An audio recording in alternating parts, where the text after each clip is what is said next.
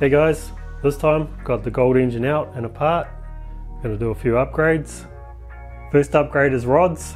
These are the factory Redtop Bigport rods that came out of the engine. Maxpeedingrods were kind enough to send me some rods to try out.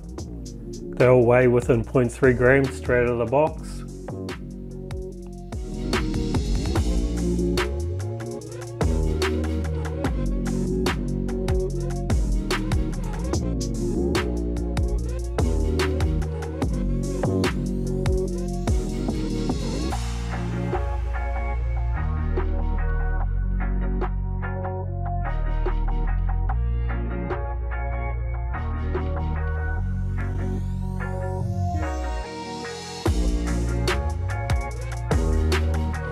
I've done some measuring and the rods seem to measure up all good.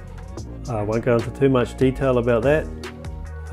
Old mate Driving for Answers done a good video measuring these rods up, so I'll chuck a link down in the description if you guys want to watch that. So yep, I'll throw the rods in and then the bottom end should be good to spin up to around 9,000 RPM. Next up, I've modified the early Bigport head. Most of the work done is around the valve area, in the chambers and behind the valves.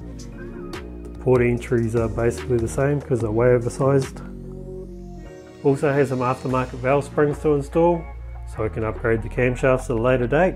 I will use the factory cams to start with so I can directly compare the stock head to the modified head. So yeah, we'll chuck it together and then get it back on the dyno.